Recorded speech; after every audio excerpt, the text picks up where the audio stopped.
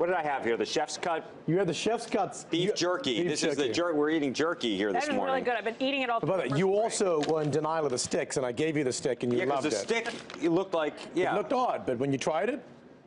Yeah. But this stuff is great, can I just say? What's going on? Jerky is a big popular thing now. Jerky's taking off in a big way because everybody wants high protein, low sugar. It's pretty much standard. And a lot of times you go down the grocery aisle, we call it the center of the store. Right. Everything's upside down. Everything is high carb, high sugar, high fructose corn syrup, low protein, low fiber. And we actually probably ate right 60 years ago, and then we decided to package and process the out of everything. Wow. And now we're coming back to the way we should eat, which is high protein, high fiber, low sugar, low carbs. By the way, you come from a packaged goods background as the CMO at Coca-Cola, then at Glaceau, and coming up with all of these.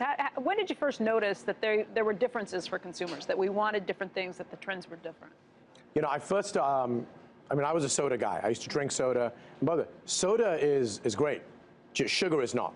So that's, when Bai changed the game, we have regular Bai, and we don't have it here, but we have Bai Bubbles. Bai Bubbles is amazing because it's the new soda. It's 1 gram of sugar. Americans love soda. We're not going to give it up.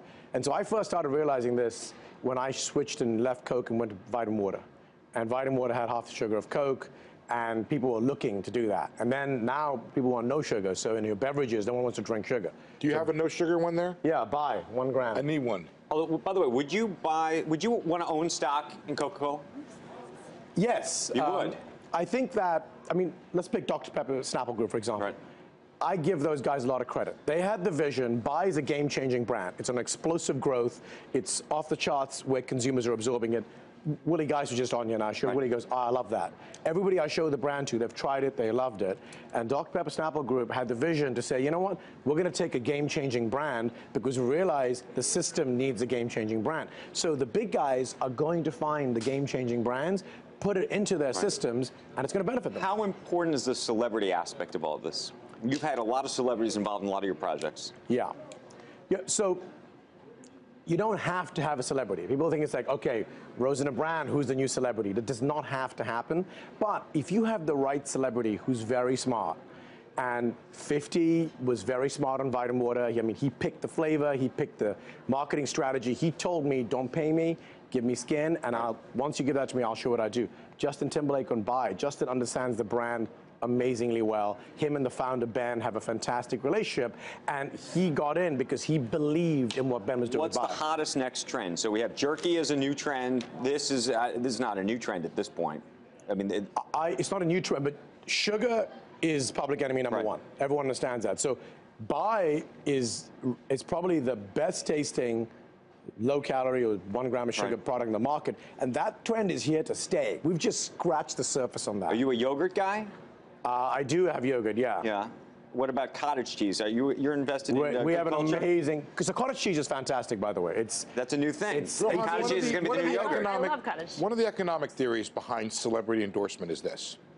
It signals to the buyer that the people behind the product believe enough in it to pay a guy to step forward and endorse it.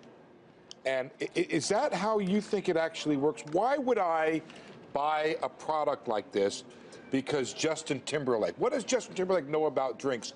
Why does it work? How does Justin Timberlake connect with the consumer? So I think the first thing is whoever the celebrity is has to believe in the product. Consumers are very smart these days. They will figure out very quickly whether it's an endorsement or the actual guy actually believes in it. Justin had a stake in the company. He invested in there. He believed in the brand. And when you see how he believes in something authentically, consumers then are made aware of it. So, oh, Justin has that? Oh, okay, let me try it. You try the product, and everything comes down to trying. Once you try it and it's great, I'm in. I don't care which celebrity. Okay, what's the brand? What's the company you've missed in all of this? As a guy who understands brands, I'm sure people bring you stuff all the time. There has to be one where you looked at it and you think, I don't really like that, but then, A friend of mine came to me about 5 years ago, and I actually wanted to invest, but I'm mildly dyslexic, so I wrote his number down wrong. And it was a car or taxi app that I thought was pretty cool. And I thought, yeah, okay, I'll put some money in, and then I got the number wrong. But I didn't follow up because I thought, you know what? It's probably a 3X, 2, 3 Uber. So the 3X ended up being a 300X. So that was a bit of a miss. Let me ask you, why can't big companies do this? Why is it that these brands have to be developed by small, grown from the ground up and then sold to big companies? Why can't the big companies figure this out? Yeah, the infrastructure in big companies doesn't allow for game-changing innovation and thinking. So the beauty and why I think this is the greatest country in the world, this is my American mantra, to be an entrepreneur, is because entrepreneurs in America have become the innovation incubators for corporate America. And corporate America has said, you know what, we'll just create VC arms and go out there and buy them. If you could Why invest waste in money one developing? big CPG company, it would be what? Coke, Pepsi. You like Pepsi? That's hard for you. I've got to give my boys Dr. Pepper credit. Dr. Pepper? Okay. DPSG, they made the big move. They believed in the brand, and this brand is explosive. I'm behind them. Hey there, thanks for checking out CNBC on YouTube. Be sure to subscribe to stay up to date on all of the day's biggest stories. You can also click on any of the videos around me to watch the latest from CNBC. Thanks for watching.